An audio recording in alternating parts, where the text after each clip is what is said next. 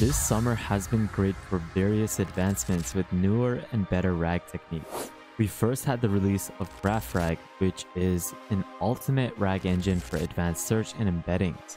Now, graphrag is a project that is a data pipeline and transformative suite that is designed to extract meaningful structured data from the unstructured text using the power of LLMs. Then we had the release of the best RAG engine that's out there called Hybrid RAG, where it can simply combine knowledge graphs and vector retrieval, which made it a bit more powerful than graphrag. Now, Hybrid RAG excels in faithfulness, answer relevancy, as well as context recall, and this is by combining naive cosine similarity search as well as KG retrieval. Now, the crazy part is that graphrag and Hybrid RAG were released just 1 month apart, and it just shows how fast everything is evolving.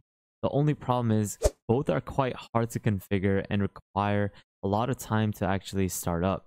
Now, for the average user, this would definitely be a hard barrier for entry. But no need to worry, and guess what? There is a new project that is a RAG-based tool for chatting with your documents, and it enables you to implement Hybrid RAG as well as graphrag.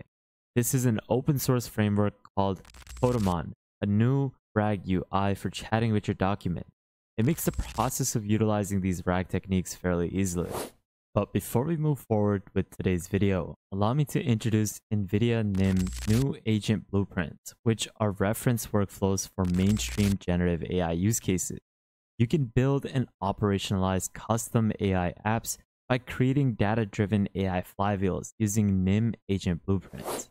For example, you have NVIDIA NIM agent blueprints that will allow you to create lifelike digital humans for customer service. Now, this is where it's utilizing AI models like audio to face. You have Llama 3, 8 billion parameter, as well as Parakeet, which are all used for different things such as speech text transcription. You have generating human-like responses with the LLM. You also have the audio to face model for syncing facial movements with speech. And with all this combined, this blueprint is going to provide a powerful starting point for developing interactive avatars. So let's actually take a look at it. This is James, and this is their interactive digital human that's powered by NVIDIA ACE, NIM microservices, and 11 Labs, which is going to offer natural immersive responses with deep NVIDIA product knowledge. So what you can do is click to speak. Hi, I'm James, a digital human. You can ask me about NVIDIA and its products. Hi James, how are you doing today? I'm doing great. Thanks for asking. So what is NVIDIA NIM?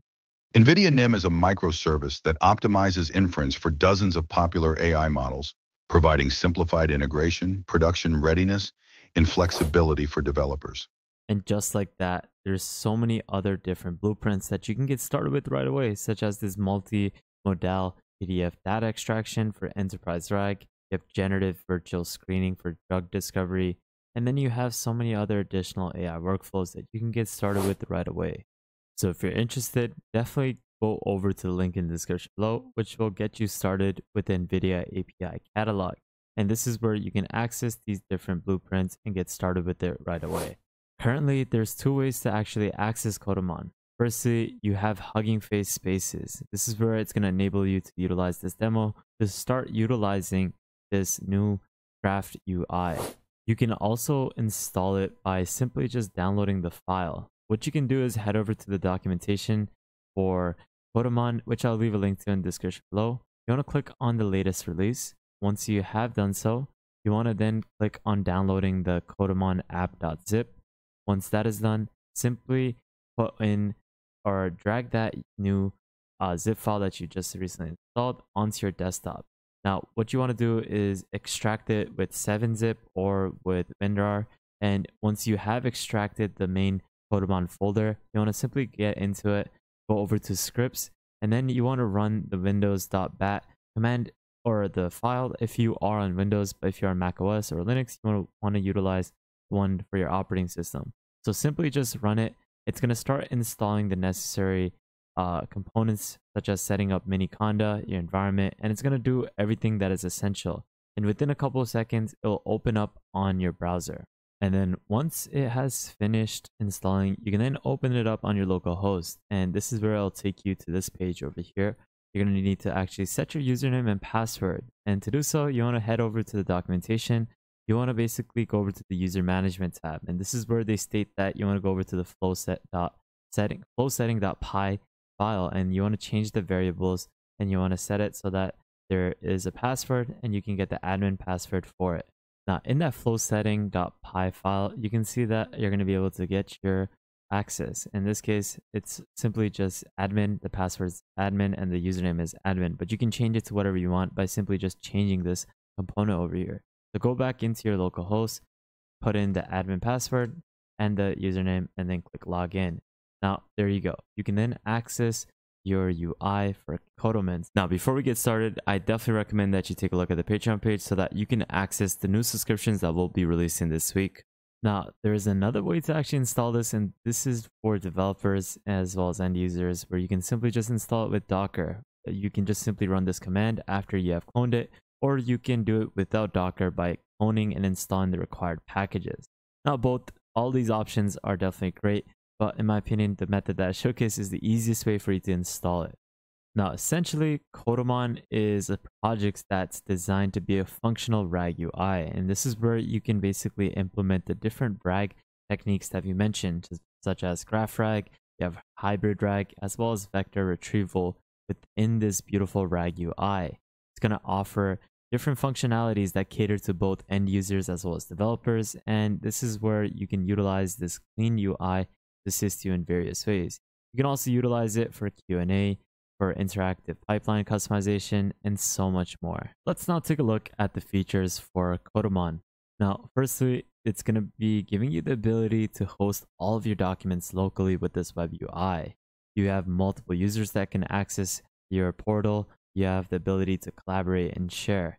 You can also organize your LLMs and embedding models, which is really useful. There's a support for local and API-based models, and it's compatible for both local LLMs with popular providers like Ollama, Groq, Azure, as well as OpenAI.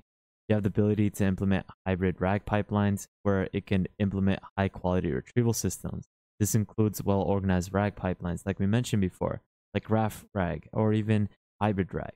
Now, you also have multi-modal QA support, and this is ideal for document parsing as well as figure and tables, which you can see over here. It's going to be able to process all of your data, and it's going to be able to even have the ability to utilize vision for analyzing those particular types of data sets.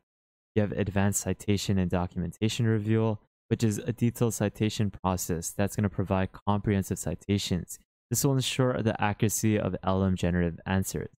You also have in-browser PDF viewers, which is where you can view these citations, including relevant sources. You have the ability to have it directly sourced within your browser's PDF viewer. And this will also showcase and highlight all of your different sources with the highlights that are necessary. Now, you also have the ability to support complex reasoning methods, where it's going to be able to provide agent-based reasoning. And this is something that is quite ideal for advanced reasoning methods using agents like React. You have Revu, as well as many others. It's going to also focus on question decomposition, which will handle different complex or multi-hop questions. Now, there's also another great feature for extending the framework, where it's quite customizable. Built on Gradio, which will basically provide you more flexibility. It's going to allow users to easily add or modify the UI elements as needed.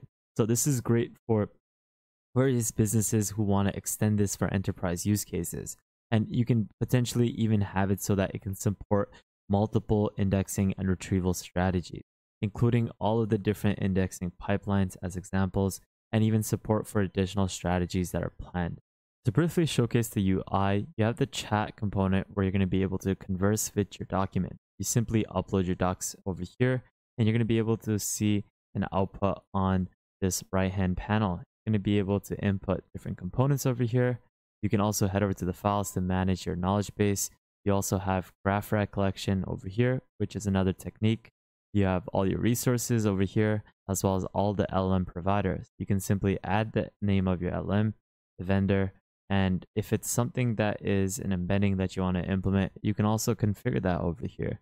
Now in the settings tab, you can add more users, you can add different retrieval settings, even configure the graphrag collection settings.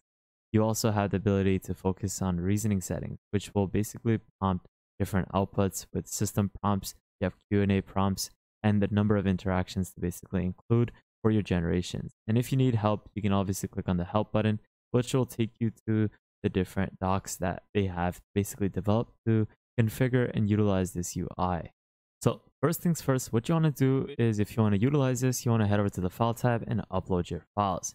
You can do this with graphrag collection or with file collection. It supports multiple different file types, so it's definitely amazing in that case.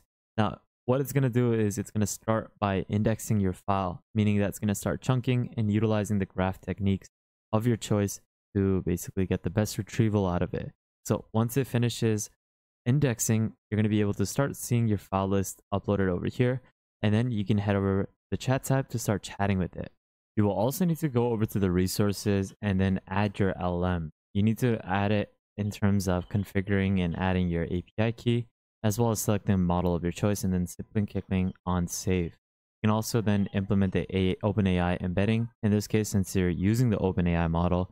And once that's done, you can then head over to the file or the chat tab to start chatting with your docs.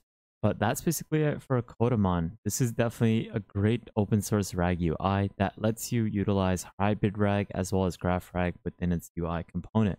Now, I'll leave all the links as to what I use in today's video in the description below. There's a lot of docs that will help you get started with it. So definitely recommend that you try this out. Make sure you follow me on the Patreon so that you can access different subscriptions completely for free. Make sure you follow me on Twitter, a great way for you to stay up to date with the latest AI news. And lastly, make sure you guys subscribe, turn on the notification bell, like this video, and check out our previous videos so you can stay up to date with the latest AI news. But with that thought, guys, have an amazing day, spread positivity, and I'll see you guys fairly shortly. Peace out, fellas.